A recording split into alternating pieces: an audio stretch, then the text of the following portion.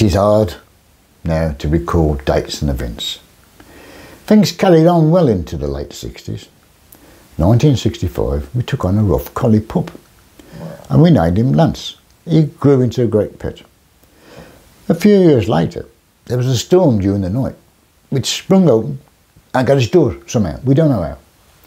Lance must have panicked, and he went out and got lost.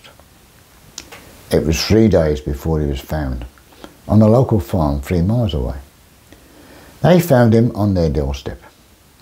The owner informed us via the police. Jan went to collect him. He looked pitiful, and he cried like a baby when he saw her. Lance lived to about 14, and it was a heartbreaking time for us when he died. He rests in the garden now, where he always lay in the sun. During this time, made several garden designs. After the first layout, planted trees at the back, took out the French doors and fitted a patio door, and laid down paving. Many changes were made throughout the years to the present day. 1968, our first foreign holiday to Ibiza. And in those days you would need to dress for dinner at hotels. I decided to have a suit made for the trip. Found a tailor, Amit Yusuf, in Birmingham. He had made suits for the Birmingham boxer Johnny Prescott, and he went on to fame making a suit for Cassius Clay, as he was called then. Found out recently he'd just retired at 83 after 63 years. Well, we had a great time in Ibiza, but I only have 2 photographs, one of us at the barbecue and another in the suits at dinner. This stirred up the travel bug in us both. And the 70s brought big changes to our lives, from the pocket-sized calculators, floppy disks, VCRs, Walkman music players, disposable lighters, colour TVs, and of course the computer. Due to doing a lot of miles of work, changed my car every 2 years.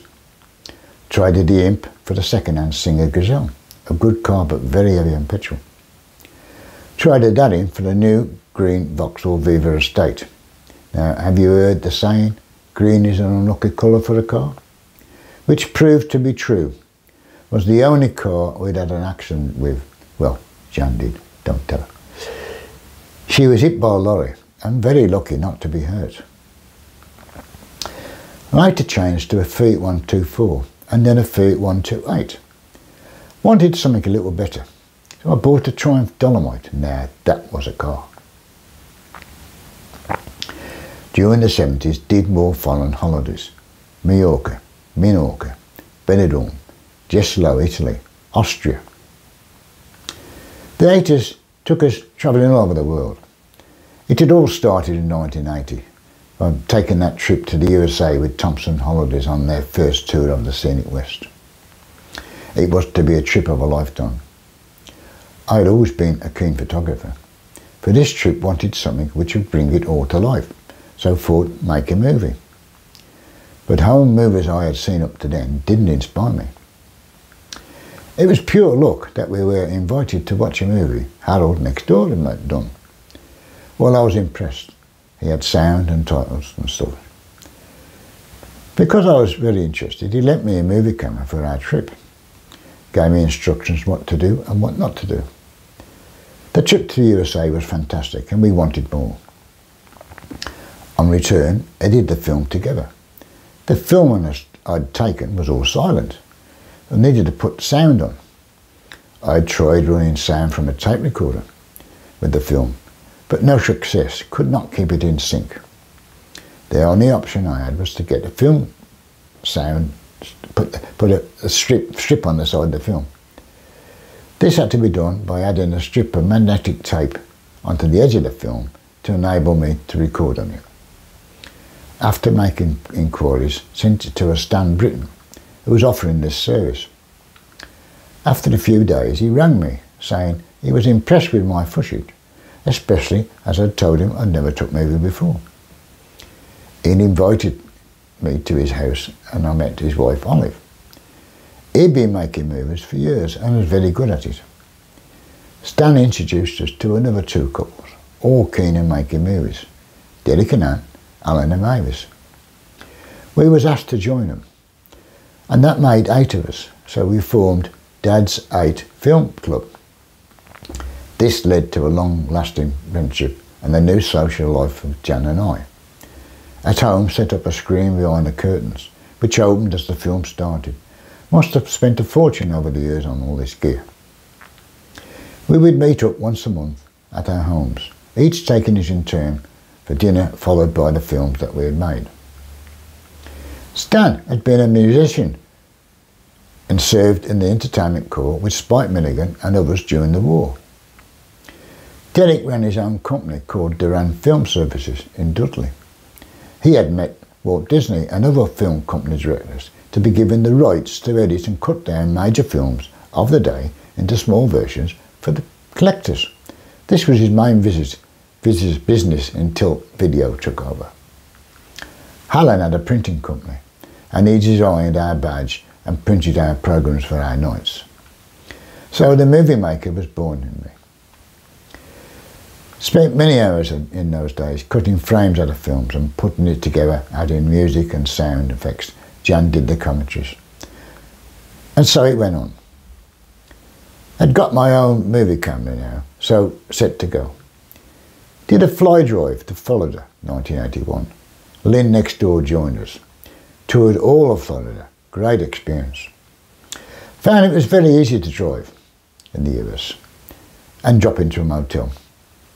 Having done these trips independently, we got to know the best prices and places to stay. We used a Motel 6.